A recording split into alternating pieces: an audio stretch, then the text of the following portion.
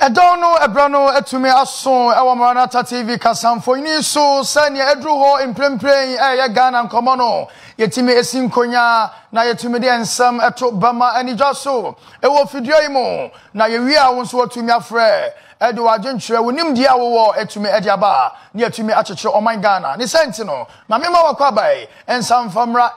morning show best morning show in Ghana so far ye di brow ane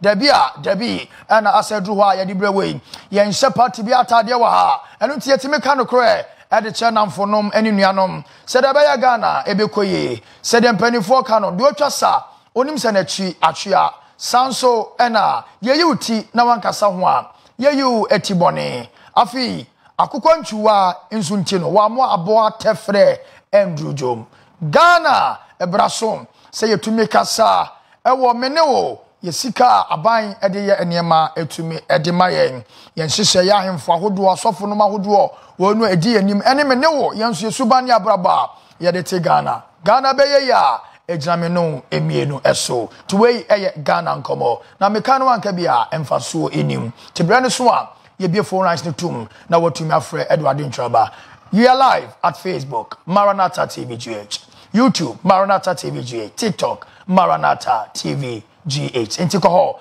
ne nsa wo so sisi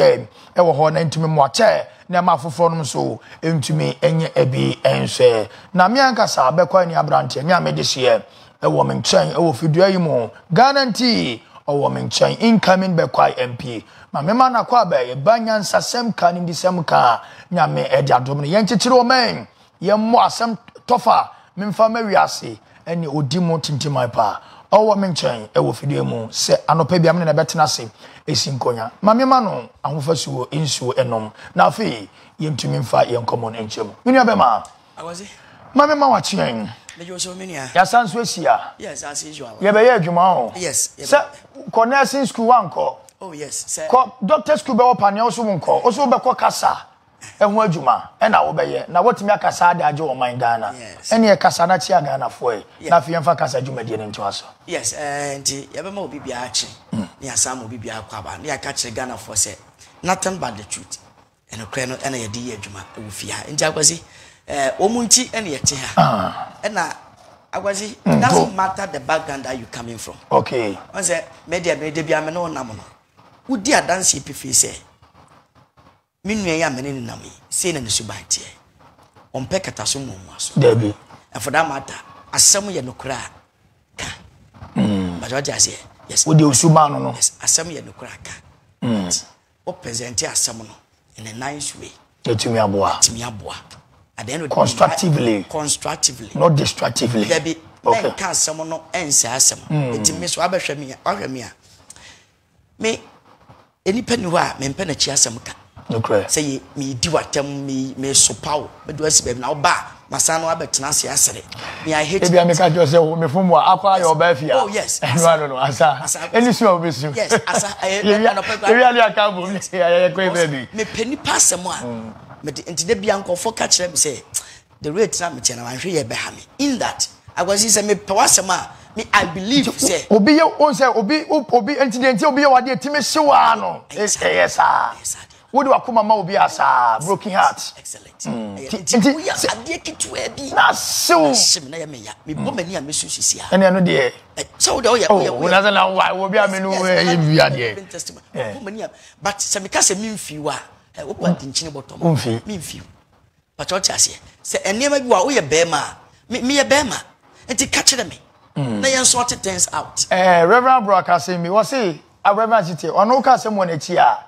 omu wanyohwe unsuro na kasimani ka kire me yes can I sort things out we ye nipa adena me ni wa a boy like you a man like you udi matem wo say me yes na maduma but me wo hwa na me sere I hate those people it is one from munya atumfo yes exactly omuko tifiri ko hunsuo na o maba na afo abebisa I am not those type and you behwa me akwasi de bia me meti asema I come straight to you no babisa I put it to you say na nipa tumasi aka say yes I put it to you na wajo no so de na maje won so de no ma catch us any any say into now me nam more e fia ha into your testimony to their making but you watch us here control for us me dancing e wa abrochu o dancing me hana meti yes exactly enti sa na yete mo ma yenye ni se ni emfa chechire yes oh my Ghana because say yes ya obi anya suban te se ya abufo ho ba mo nso omo te sa no yes munye yes any baby anya hankwa me I know every place I may hear madwuma bia me I know and sometimes no di dwuma de bia odine title bitimi de chechero yes ade obetimi ayi nwa no yes udi nipa so masi echi men kasa wo yes say edi bi da so men kasa na wo ye din na nipa no koso ade sa ade ne ye dey yo ebi ni amamu a ekoso yi wo Ghana ha me di nipa so masi echi enti no men kasa na na mofo de oni bishop na nam enti nipa no oba be di watam na oba onema ne de wo so oni bishop na nam o wa ba be kan wie ba okoyi na no yes surprisingly my can several times but I am ya say ebi ntimi mba search so but omo MC amubusa ebi say na enu na me ne ebi kan say am say ebi me MPP ni o na so work card what you say you have everything yes bantima kuma se yanimu dada yanimu bantima ebi yanimu abrepo yanimu ohwim yanimu amanfrom yanimu akoko space yanimu Ghana flags and to know one come to win a bantima everybody know you as MPP way say assemble ha me kan hwe ense no ne kan din ba me no kra me kan me manem fanto hwe eni me koso MPP party nyeni nyane manage ho me MPP ni na ebi awo no unji ni sem ya MPP ni unexpectedly me ba ha kra minim se bisi ni bisi ba hwe matade yim eti me wro matade nche na me say eye den onhwe na so konso we eye mo no me wo bebre gu ho one now che yes me wo bebre gu afro hwe na ni din no say sir na say yes but me pese ya chechire wo man Ghana na Ghana ko na nim se de be ya me wo ba na minua Juanita ewo ba na wale wo ba ye betimi atua nkwala ne sika next generation yes so you will not sit to mute for the next generation to perish it is a me kan we ya na my old time for no problem akwasi tie ni ye yes em chojo mama na ye din oh akwasi yes I den etibunim hwe enu a me na me hwe video bi nana nto hwe se MP ohene ene DC ma hunu nyansa nkoye kwa ba ma hunu nyansa ko bie toilet no eti me MPP ni nti we ma menka we ma menka akwase me I'm not like that but what you say eno kra ne ka din but yen kan che on se menua ade we die da bi wan fa adwene anto ho na wo ka asem we okay but what you say see ye ni say ya eti ebebo wan che se nya de wo be ka bia no ne be favor wo opposition na ye friend say government on power ye juma ne sanity yes David ena ye so emfum e wo yakwam yes mistake ho mejitum mistake wo but enkan kire me say semetia na me ka NDC asema wo adwen ye wo say me attack NDC why na dia bi dia wo ka no anim yes anim ana ne wo ka ne ntse sa eye bo trimuka we communicator man people ana communicator man NDC CPP for afa get it me per se I don't get it and me say I will continue to say party MPP so mbetimi will power to the longest pointer and she say papa famra ada mintimi kan US nhihye mintimi kan UK nhihye na dia ba fontin ta fidie nti nkofo adwane ko Afri Ghana ekwa abroche ko ye mabunu abra ye wonyema ne bi wa ha me ka we ya me boni am ye ne den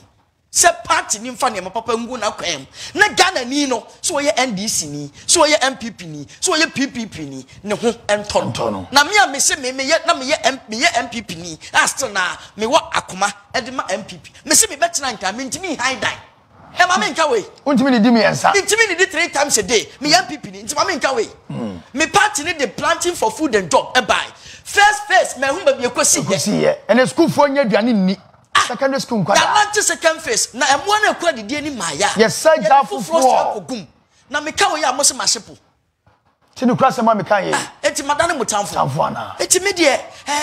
we are telling the truth but enokran Reverend Robert me say o maya wo mu do be ho asema yes ti common boni wo we ese obra pa ba ni komo pa na ye di ye hwe me ka nokra bi a che se aborofo no wo mu ya kombobo kro no enso system nintia enitina wo Mr Minister Mr MP Mr President who go school wa brochiri because na system ne ye ma wonu say wo ye citizen of certain European countries school university e be free efo it bisa ye mpanyimfo say ye de no munya scholarship kwa brochiri school ti se onim no mo pa kire almost say now yenye newspaper morning show ni na obejira ha segreme ni we ba say you be kodi research and na sika say ne dey say dey ya no yeah super ba no dodo so me hu ni sa me say me super ni say and the truth na me abetu ga president me na me ya meduma na me say me na waji 200 million so we see 5,000 housing unit. Not 200 million nasa. Asa. Ni yesi 1,005 pe. Ye Ghana. Ghana. NDC to Ghana. Na what and never be power. Na me catch you say mentias ya we body. Ambulance bra. Yes. Wakoto empty ambulance. And man nipa no approve sika catch Ghana for say a wrong approval of money. And the ma. Say tebe na kan ye. Yeah. And only this. Yes. It is yes. Yeah. Newspaper. It be kan we na so wontias ya. Me boni ama ye ne say. Ye jawo mo. Ye jawo mo. Eti me catch now say my balance nsuo my balance nsa me say e free na kwai me ntu aba ma politician bia bio na mo beto ma policies my policies any business people omo business inclined omo ti manya adwuma ye anu nti me say me tie me party member ba omia me ngini ni me hu na mamu 8 years eti me ngini ni I believe that Kennedy Japan can lead Ghana. And Bawumia, he is the head of the economic management team. Okay. And Bawumia catch Mahama say Mahama who are the vice president? Ewo Atamos. Epesu ye say. Uni nebu man. Say kawo nimudia. Kawo de mano. Ento onu nika say na me refer to onu so de. So onu so nimudia. Ko di Akufo-Addo abone be na maye. Sense mtuni. Yes. And you want to certain questions, Mama Hamad. Yes. So I believe, sir, me vice president ya me ne wo hosisi. Won't me lead Ghana. Me the Ghana share sir. Obese your mind no. Eti me money me fear for the. Ye nto aba mane. But me can the mensu madwene kire me say wotemase a now you youth na badwane me a ye to abama obi a ompem nso a exactly it's the same thing applicable na me wo Ghana in 2009 ebapim enei me hu John Dramani Mahama amemuo ti ye kasa di tiai titroni costo a wodo egu ye me kasa FM na me adwuma wo soro ase ne nyina Jacopo Solid FM na ase no asuoni na ye hold FM say this thing costo omuji nam tugu say you na ye nipa su e wo kuma di mani ahunti na hu adanse dum so enti mi nka say ni sentimi gina one side da bi na mo me pese mi nua ebi da chi bia no ne ba na wawo ne ketwa ye tua ne ka wo Ghana me pese mi nua dani so ware ye wo oda edan wo Ghana ye kase dani ware eni nti no senior dani bra beje dan we na tena wo kase ye ntimi ye betumi aye na o kase gleme ta osi wie yanka yo ne kase e ka wo mugum but what you say na de wo ho no ye wie sika na sa no problem but ye sika foforo di kosi bi opoku ase e ye politics intia no ye keka ya what you say e ye politics intia it lies on them. It lies on them. Me say me nipo betimi ade policies beba meto abama enu a oman yi da chinti me say man bi betena so utimi say man na sema worker o vision kofi o vision o nimde adwene no wo ho enu bi na ye pe o ne ye bie Ghana there be sisi ayem patro bio say the Mr. Mahama catch in politics my bachelor wada say ye patro kakra na ye kakra da woman gitumi e wo ho agbo no ha several times but what you say enti we wo kan ye na achew wo se ye twatro na ye kan no kakra enti catch us hwe ho ye wo twatro achew and that power we no me boni amaye wo de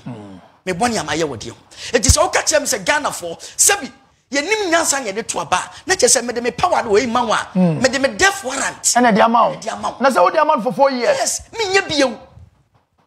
me ka wo ya me boni amaye no ene de enti no kras ma me kan ye madane muta wo timi nya power enam so wo ti ye enti ati ye ma refie enti wo ti ye enti wo ka se no an enso fa manfo enso fa nko fo wo mfa ho enti me ka cho se me president na do Akufo-Addo na small kan se nka bato di anka ma ha me ne nya adwene na media me nkwala adwin mu no me president anka say ye wan so wan o kan wo bi no oba power me kan wo bi campaign wo do ye no kuma se bant ma bonten so me kan wo bi ye ni nam wura mu no but after election ye ni Ashanti region president in Ghana nemo ye wa Ghana president okay so you are for all and no be and na me ma me Freda Pempe hwe so a ono so kan bi yes because president aka John Sobeka yes but then sanitation minister you kwesi 586 structures e wo northern and Uti regional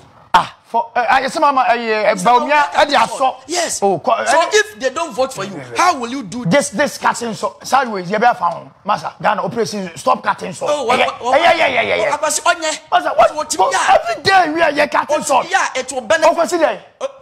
Structures. I think say you're dying. Now, Omuko there be say a structure of my plan out that so umkwakisi. Well, yeah, I bet the people out there. But a defeat me, I'm a president, not some no kind. So you don't vote for me. So Sankanya, a kind of politics there and Kamama. See, they don't vote for you. I don't know that's your project. A woody region. It's now say you're two about we are one as a country. Get us one. Yes, yeah, but two about no problem. Say US. Yes. We are in Camo. United we stand. Yes. It's no class mammy can't ye. Madana Mutamfa, no problem. No class some kind of done in Tamfana. You go to. Yes.